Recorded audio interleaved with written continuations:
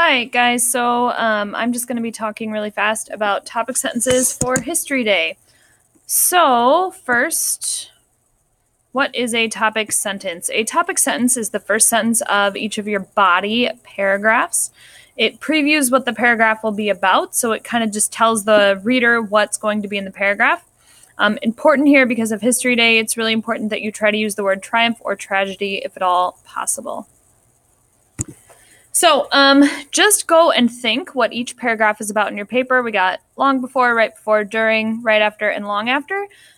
You have this in page 2 and 3 of your blue packet, and you can kind of use these questions or even the title of these parts to use in your topic sentence to build your topic sentence. You'll see what I mean here.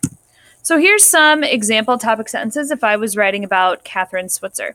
So for the background, in the background, I want to be answering these things. So I have a topic sentence here. Up until 1973, women were tragically banned from running and competing professionally in endurance sports like marathons, and sports was rampant with sexism. So I used the word tragically, and I kind of talked, I said a long time before. So build up. Kathrine Switzer decided that she had had enough of the tragic sexism, and registered and trained for the 1973 Boston Marathon. So that was right before. I kind of included events and ideas that led up to the main event. Heart of the story. Kathrine Switzer underwent some unbelievable sexism during the 1973 Boston Marathon, but triumphantly finished with the time just under 3 hours.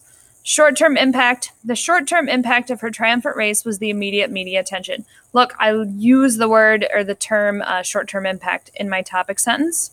And then lastly, over the long term, Kathrine Switzer's race has drastically altered the racing world and endurance sports for women for the better. I even used that right there.